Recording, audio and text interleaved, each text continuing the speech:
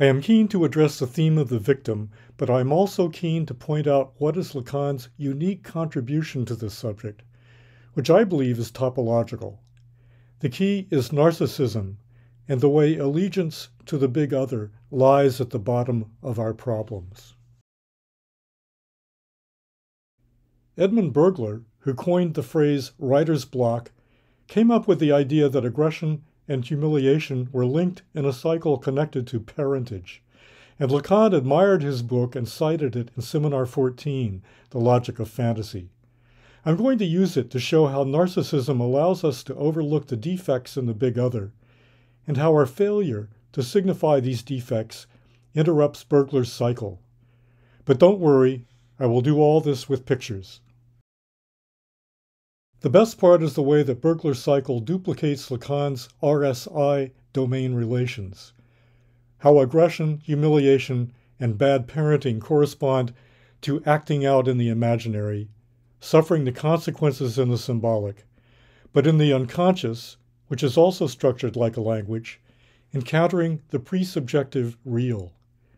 The only way to unravel this puzzle is through understanding its structure and topology, Lacan says in several places, and this is none other than topology.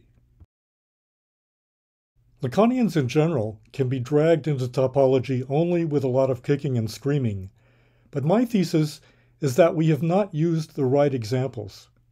First, most Lacanians have mischaracterized what topology actually is, so it has been impossible to use more familiar ideas, such as the unary trait and the RSI domains, as bridges to what I would call everyday topology, in the form of the effectiveness by which stories, jokes, myths, and so on acquire their popular appeal. In the Ames window illusion, there is something here that everyone can see, namely, an astonishing impossibility. Of course, it's a trick made possible because our belief in perspectival reality that has us see the one edge of the window rocking back and forth, while a ruler on the window still seems to go around 360 degrees. The point is that something commonly experienced as astonishment must have a topological explanation that we can understand via this astonishment. That is to say, in terms of the way the imaginary meets up with the real and the symbolic. In the Ames window, we can abbreviate the mechanical relationship between the window as a forced perspective drawing that appears to move left and right as a 180-degree circuit, and abbreviate what we know to be the case about the ruler that has a circuit of 360 degrees. We can carry this theoretical account to topology and condense this combination to be able to generalize about the structure of astonishment. This means that immersion is an actual event, an actual experience. It is something related to astonishment, so that when we want to feature astonishment, we involve topology and immersion. Where is this the case? It's not in mathematics textbooks. It's in popular culture, not hidden, but everywhere. It is foundational.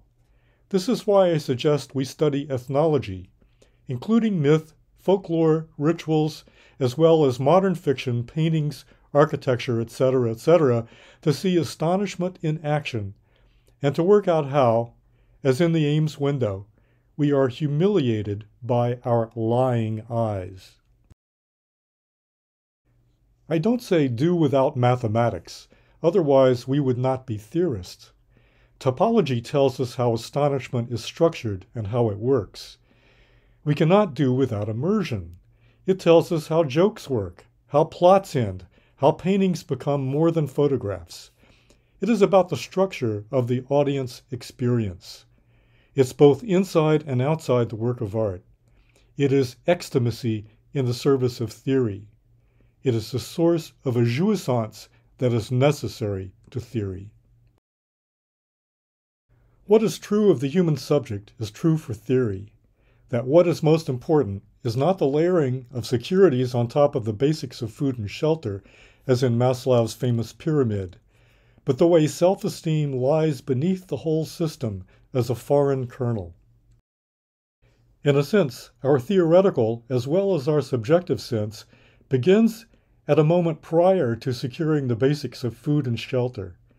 It is something that runs counter to this idea of support, because it is based on our humiliation rather than our aggression. In this context of the aggression-humiliation cycle, Lacan begins to make sense, topological sense. Lacan doesn't say the subject is cut. He says that the subject is the cut. And by this, we must make sure that we understand how the mirror is a cut that produces two chiralistic, that is, left and right, faces in space. This special kind of cut, called catographic, cuts simultaneously to make a 360-degree and a 180-degree circuit. If an Earth Waldo wanted to make a 360-degree journey around the world, he would have to turn around to add non-orientation to make this great circle into a catographic cut. But this would transform the sphere into an asphere, which Lacan compares to the messaging in the alethosphere of language, where the end of a sentence must address the beginning and, in the process, revise it. The 360 accomplishment of completing a circuit topologically requires a 180 twist, something discovered by Pappus of Alexandria in 300 AD. How did so many Lacanians miss this? Why do they credit the Königsberg Bridge problem instead?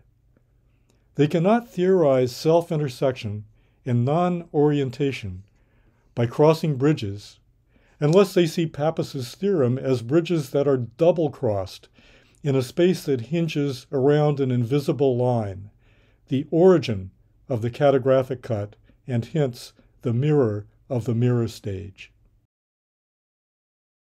Let me give you a more specific insight into this important cut, which cuts two ways at the same time, creating two full circuits, one that's self-intersecting, another that's non-oriented.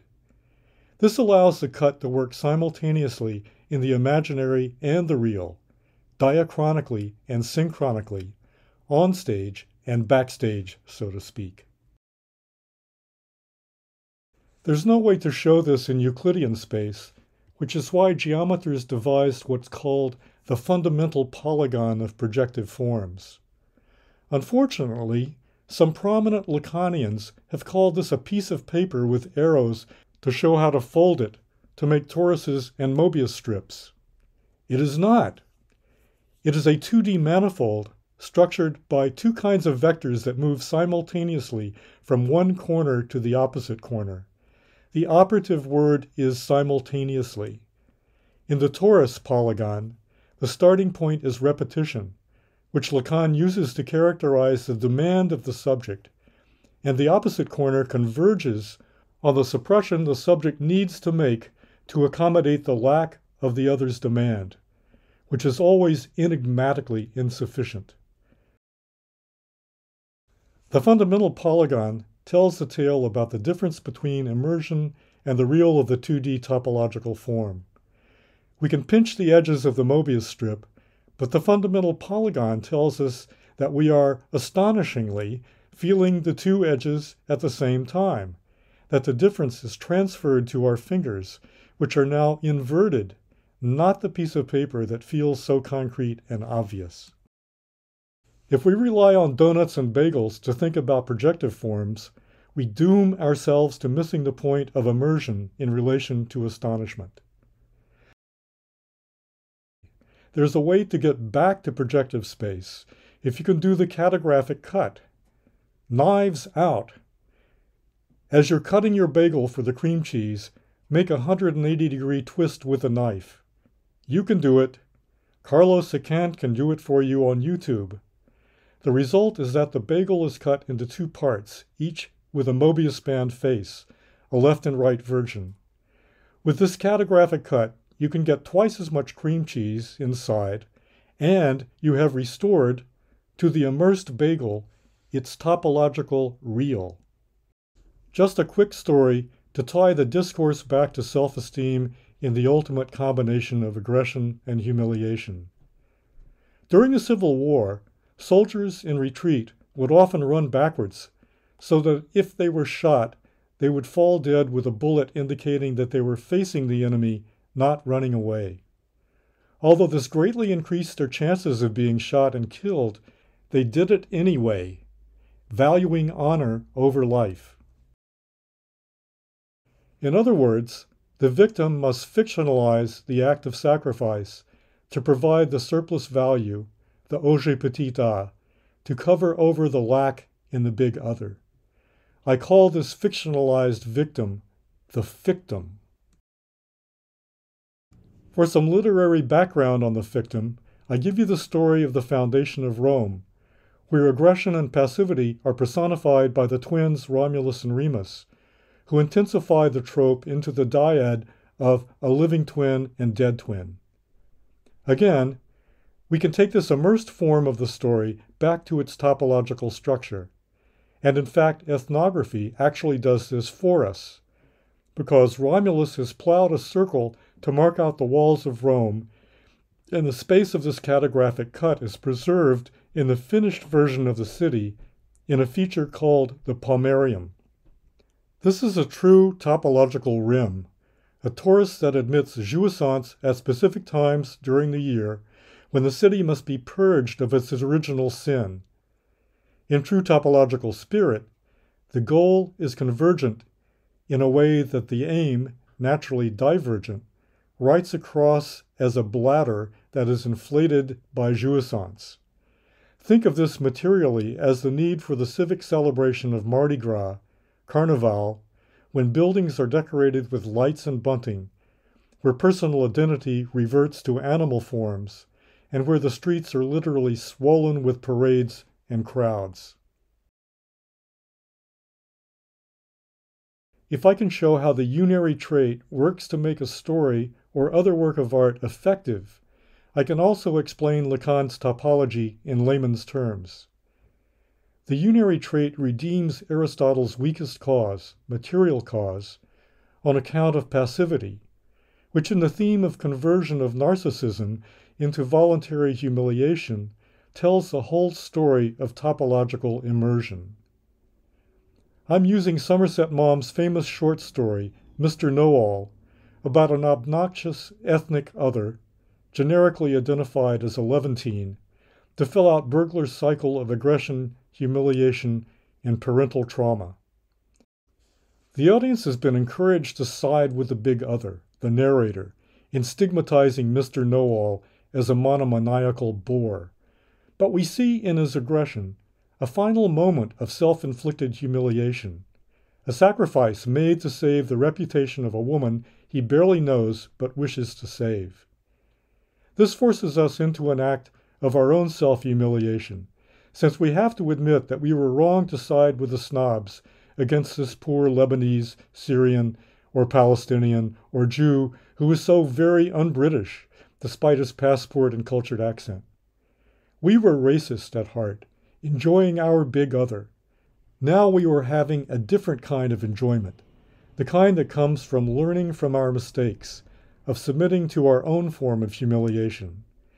Just as the fundamental polygon of the torus has swollen to proclaim its prestige, it now must converge on a point of total defeat. It must learn to run backwards. Lacan makes it clear that the triad of synonyms, the real, structure, and topology, are the key to breaking narcissism's enchantment with the big other. But those unwilling or unable to tackle topology correctly will always be locked out of this critical component of psychoanalysis. I propose the ethnology option not just for us mathematical dunces, but as a way to show how topology has been there from the start, from the first moment the signifier became a metonymy, able to cut apart the two circuits of self-intersection and non-orientation. Theorists are used to defeat, but we look for what Iris Murdoch called the fairly honorable defeat, a defeat without narcissism, a humiliation that comes with honor and reward, humiliation with a smile of a Mr. Know-All.